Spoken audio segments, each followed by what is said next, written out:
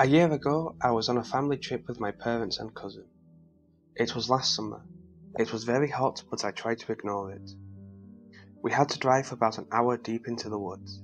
At the time, many children were in youth camp, but many people were also lounging in their vacation homes. It was a peaceful and very welcoming community. There was even a small little shop. In the night, it wasn't as welcoming. You see, the youth group would spend half of the night walking around in the woods singing songs. That already sounds creepy enough. This made the people who were trying to sleep in their cabins really mad. No one said anything, however, as they tried to keep the community peaceful.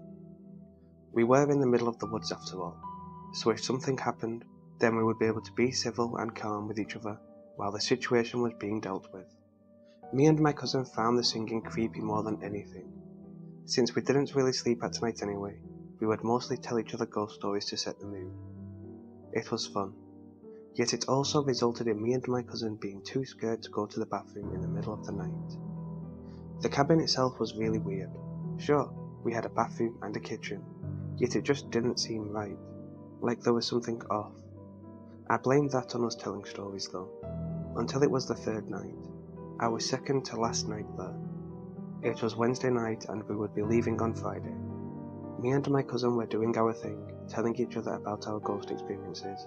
We both believe in that stuff, as my grandma's house is most likely haunted. We would have sleepovers all the time and weird things would happen, but that's a story for another day. It was around 1 AM when it all began.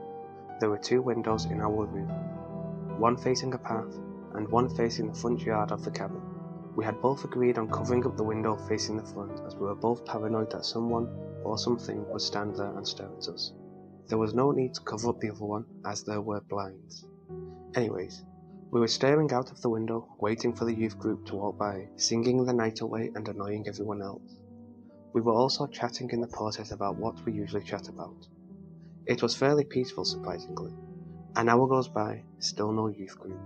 We thought that maybe they were eating or something, or maybe they took a different route through the dark forest.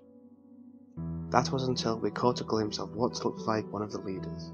You couldn't really tell who it was because it was dark, yet we had expected it was them because who else would be walking around a forest at night? We had to pull the blinds up, bracing ourselves for loud voices to be heard. Seconds passed in silence. Nothing. It was strange to say the least. We looked at each other in confusion and my cousin joked that it would be funny if they noticed how we were peering through the window at them. She thought it was funny. I didn't. Normally, I only take these types of things seriously when it actually scares me. No sound left my mouth and I just looked through the window. My cousin awkwardly stopped laughing and did what I did. Then, the youth leader stopped. "What the hell are they doing?" I asked quietly. My cousin slowly replied with, "I don't know. Maybe they're waiting for someone to catch up with them." That's when I noticed that before they were at a painfully slow pace, almost as if they didn't have a very good knowledge of the area and were very confused on where they were going. My cousin gulped and took out her phone. She turned on the flash and began to slowly open the window. I was terrified at this point. Opening the window when a mysterious person is in sight surely wasn't a good idea. I held her wrist. "What are you doing? This is very dangerous." She replied, "We won't know who it is unless we see for ourselves." I was confused. Why would we want to know? She slowly opened the window and shined her light through the gap. She was careful and made sure that the figure couldn't see who was shining it. Once the light hit the dark silhouette, we both gasped quietly. It was the strangest, yet scariest thing we had ever seen. The figure wasn't a group leader. It was a woman. She was wearing a long white gown and had long dark hair. It didn't cover her face, it was laying comfortably on her shoulders. It was also curly, yet not the type of neat curly. It was more like it had been swaying in the wind and it was messed up. All knotty. The white gown was not neat either. It was covered in dirt and had patches of it missing. Dark brown lines outlining the missing fabric, the patches were burnt off. We didn't even catch a glimpse of her face.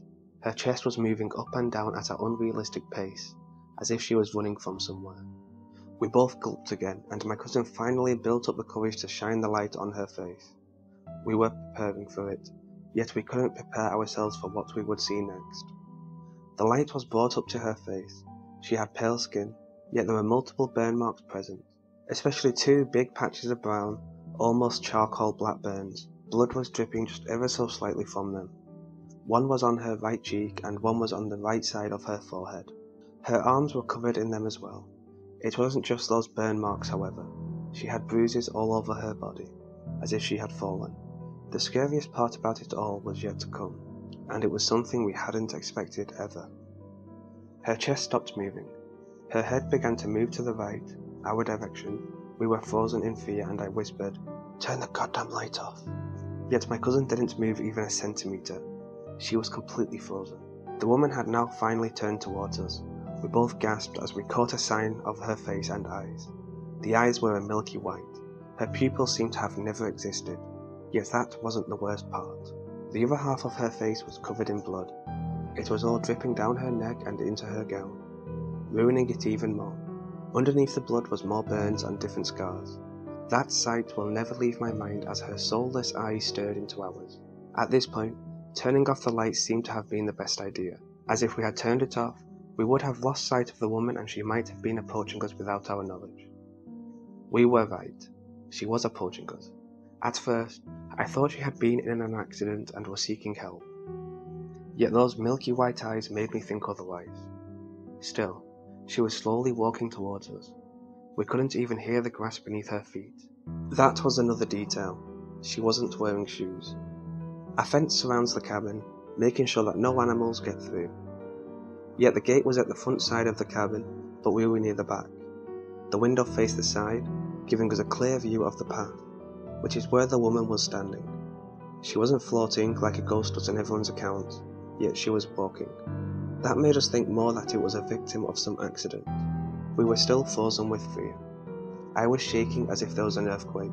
My cousin was in the same state. Then the woman reached the fence. She stopped and looked down, realizing that the obstacle was there. She then looked up and simply walked through it. That was when me and my cousin started to really freak out. We caught a last glimpse of the woman right after she seemingly walked through an object. Her arms were stretched out and she held out her hand as if she was expecting for one of us to pull her through the window. Yet just as she held it out, she disappeared into thin air, evaporating right then and there. Me and my cousin let out a huge sigh, only then noticing that we were holding our breaths the entire time. We locked the window and let the blinds down. I quickly got up and turned the light on. I lay down on the bed and stopped shaking. We were both sweating and let out another huge sigh of relief. "What the hell was that?" she said. "I don't know, but did you see when she evaporated?" My cousin nodded, and we looked out of the window one last time, to then see the youth group marching, singing the night away just as we thought they'd do. We didn't sleep that night out of fear that that woman would return. The next morning we both stayed in our rooms until our parents woke up. We had gone outside for breakfast. That day was particularly hot. As we ate our breakfast, my dad mentioned that he thought he saw a woman outside, but he thought it was just the youth group leader. Me and my cousin looked at each other. I began talking. "Dad, I don't know if you'll believe us right now, but there was a woman outside and she wasn't a group leader." "What do you mean?" my mum asked. "Well, we were waiting for the youth group leader last night and she was there, but she looked like she had been in an accident involving fire. Her body and clothes were burnt. Her eyes were completely white and she managed to walk through the fence towards our window, but we closed it just in time." It sent a shiver down my spine just thinking about it all. My mum seemed to roll her eyes at us. "You were dreaming." "No, Mum, we're being serious. We didn't sleep the entire night because of it." "You were probably sleep deprived." It was true. We didn't get the best sleep the night before. Maybe it was just our very vivid imagination. All that storytelling could have put the image into our head. We had finished breakfast quickly and we were heading to the lake to swim. We got dressed into our swimming suits and grabbed the necessities. At this point, me and my cousin had seemed to forget about it, the emotions being overpowered by the excitement of getting to swim and relax for a few hours. We both went first, the adults following a little far behind. My cousin stopped as we passed our window, a look of shock and terror visible on her face. "Are you okay?" I asked slowly. She didn't say anything and pointed to the sand below our feet. Footprints were clearly visible in the sand. I called over my mum and she walked over. This is where we saw her. She walked to the fence and walked straight through it. It was probably someone who was part of the youth group and dropped something here. Don't be ridiculous. I don't even know why Mum has to make up excuses at this point. The footprints were right there, coincidentally leading to where we saw her walking. It was too much to take in. We both slowly forgot about it all and went to swim. 10 minutes passed and I needed to get out for a bit as I got water in my eye and it stung. We realised that we needed to get a few extra towels, so me and my cousin volunteered. We went back, being cautious. Then my cousin stopped again, this time being even more paranoid. I decided to tell her, look, what if we did imagine it all? Maybe my mum was right. Look, she pointed at our window. On the ground, there were a few pieces of white fabric and seemingly pieces of charcoal below our window. The fabric had burn marks along the circumference, yet the pieces of charcoal had seemed to be way smaller. Then it clicked. That woman's face was surely falling apart. She had been burnt until her skin turned a charcoal black. We quickly ran into the cabin and took the towels, locking the door. We had then spent the rest of the afternoon outside. Once we left the cabin, I told my dad all about what we saw. He was a little skeptical at first, until I had explained it all in details. From that day on, I had told my cousin and my dad everything about what I experienced in terms of the paranormal. My mum has, and probably will, never believe me, but I try to forget it. However, that woman's face will unfortunately never leave my mind. We are luckily not going to the cabin this year, but we are going to a different vacation home. I have also decided to not research about it all. I would much rather believe that the woman just passed away from an accident. The possibility that she was murdered by someone who committed arson scares me more. I'm more paranoid, and I'm definitely scared of forests now.